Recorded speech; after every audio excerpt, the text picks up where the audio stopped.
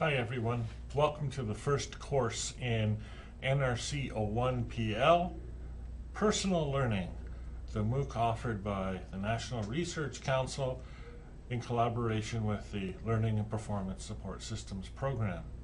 I'm Stephen Downs. I'll be your guide, your facilitator, and your sometime presenter through the duration of this course.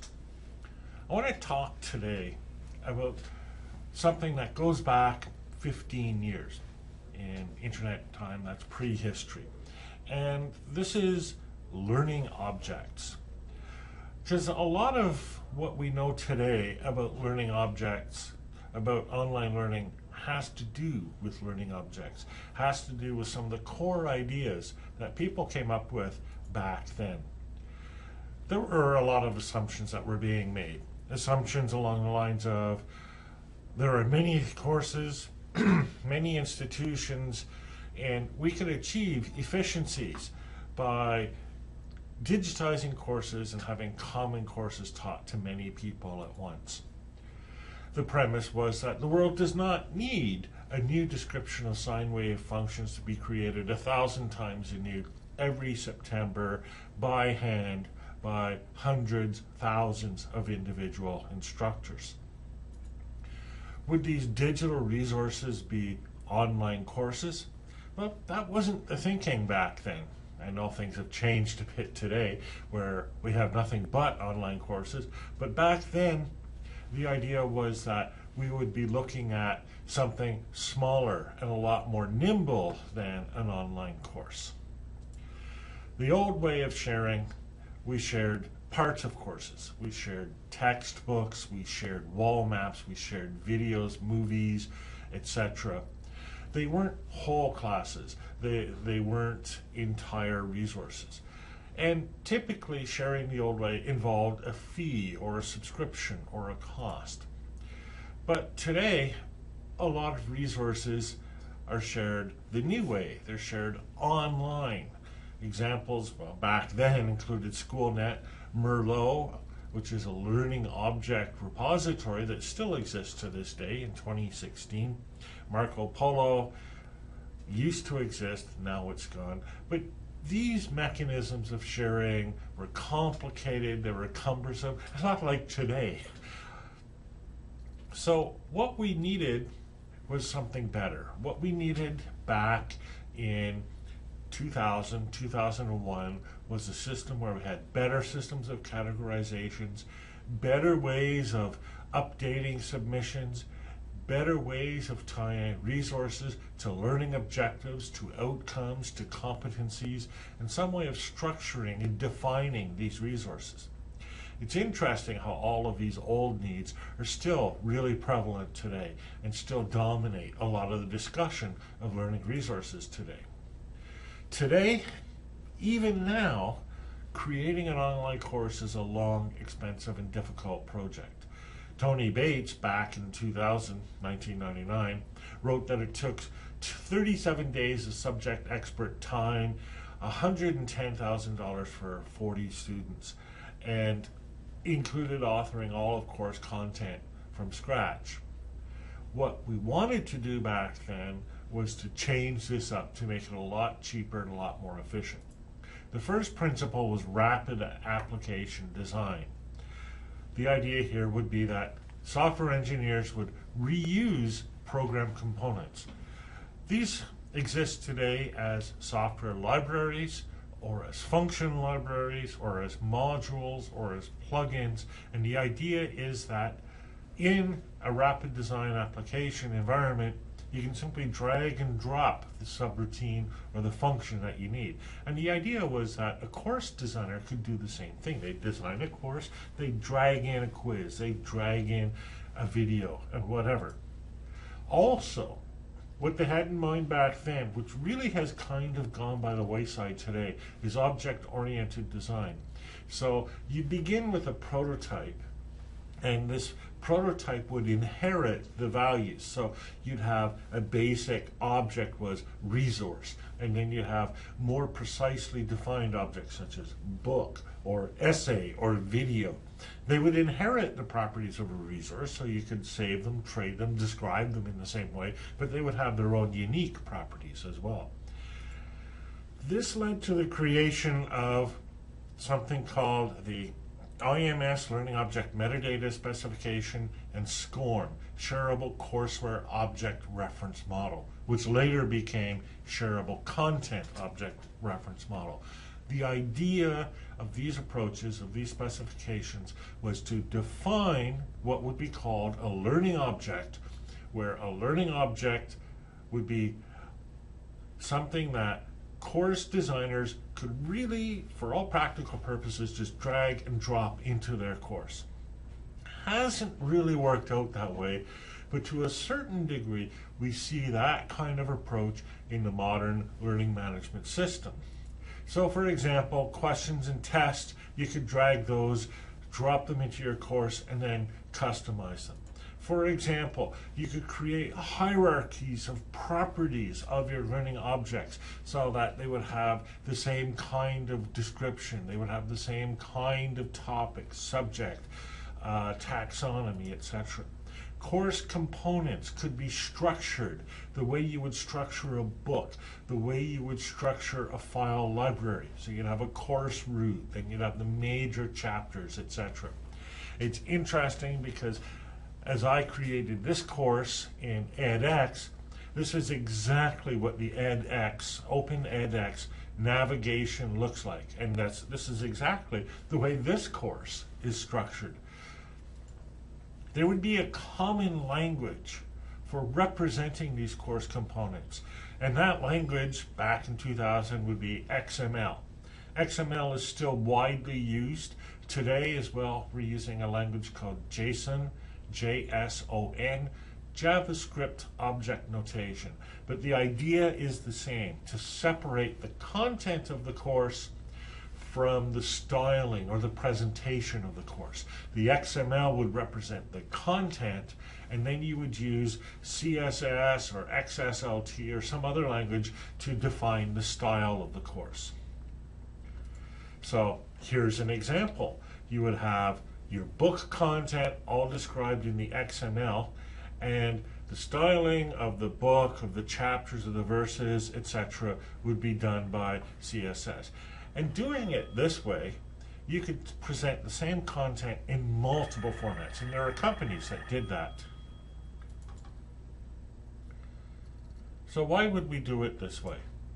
Well, consider the advantages. It's structured, so it allows us to define courses and course modules and units and even pages as a definition of hierarchies. It's extensible. We could add new tags. We could call something a chapter or a unit or a module or whatever we wanted. But best of all, it was machine readable and machine writable. So you could put this on the internet and you could have computers look them up, organize them, do all kinds of things to them automatically. So back in 2000, 2001, most documents were authored in HTML, and the idea was that they would all be authored in, well, standard generalized markup language, or ultimately XML, extensible markup language. That really didn't transpire. Today what we use mostly are what are called WYSIWYG, or what you see is what you get, authoring tools that will save the data in some kind of language or another that is machine readable. The idea of this data, though, is that it would be portable. We could send it anywhere. We could view it anywhere. We could do whatever we wanted with it. We could also use multimedia. We could put multimedia objects such as video, images, audio recordings, games, animations, whatever we wanted, right into the structure of an XML document. The multimedia would be defined by the type of the object. It would be generated typically by some kind of editor, and the editor would define the content. All learning objects would also be given metadata. Metadata is data about the resource itself. So metadata might, for example, contain a title of the resource, the location of the resource, or a description of the resource. The idea here is that we can create an easy way to search for and find resources by using abbreviated descriptions of the resource. This is really useful for doing searches for images or videos, where it's really hard to search through the content of the resource, so we search through the metadata. So we'd have simple learning objects, and they would have metadata. The metadata would describe the resource. Then we'd have the data itself, either structured XML text or a non-text object such as a video or an image, etc. Out of those simple learning objects, we would create complex learning objects, also written in XML, and they would contain and interact with these simple learning objects. So here's a complex learning object. As you can see, it is basically packaged as though it were a content package. There's metadata for the package itself. There's a table of contents for the package, and then all the individual resources, each of which have content and metadata, just as described before. And we'd take these packages, we would archive them, zip them up, and we could send them through the internet to be ingested and displayed by learning management systems. So we would author a complex learning object within a learning management system. Basically, the authoring process would be we take these individual learning objects, drag them and drop them into our course structure, and then save our whole course. Voila, complex learning object. We'd select materials for the course, and then these materials would inherit course information, such as the subject, the grade level, the institution, etc. So that when you displayed the learning object, it would display the subject, grade level, etc. from the learning object.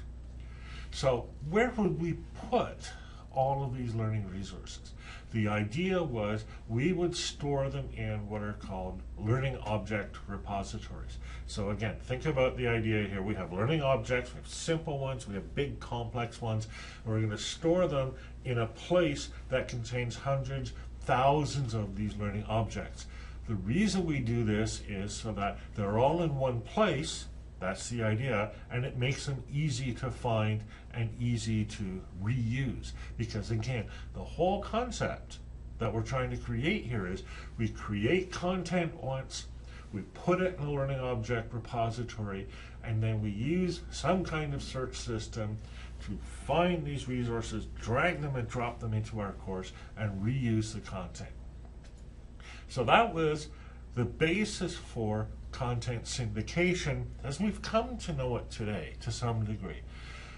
Back then, all of the essential principles were already in operation in other industries. For example, in the news industry, you would have a news agency like Canadian Press or Reuters or Associated Press, and they would have all kinds of news stories in their repository, and individual newspaper editors could just select from those stories produced by these content agencies, drag them and drop them into their own newspaper, and create their own newspaper out of syndicated content. And then they would display these learning objects on their own server, on their own website. That was 15 years ago, and it's remarkable how little has changed since that time. We still have, to this day, learning management systems. Learning management systems still display courses online, where these courses are, to a large degree, created out of pre-made or prefabricated objects. Now, the structure and the style has changed a little bit since then. They're not nearly as interoperable as they could be. It's fine in theory to move an object from one type of learning management system to another type of learning management system, but nonetheless, it's still possible. And ultimately, this kind of structure is what we have. So the learning object environment that was set up 15 years ago is, to a large degree, what dominates the learning technology industry today. There have been some changes around the edges, but the core concept remains the same. One of the reasons that this relates especially to personal learning, is that personal learning takes advantage of this core concept, but it uses it in a very different way. But ultimately, what we're working with are the same resources that were being conceived and designed 15 years ago. We're talking about maybe not learning objects properly so-called, but small, mobile, digital resources that are parts of courses that can be stored in repositories and exchanged freely. That's all I want to say for today. I'll be back tomorrow to talk about some of the issues and the objections that this model created as it began to be implemented. Thanks a lot, and I hope you enjoy this first week of personal learning. I'm Stephen Downs.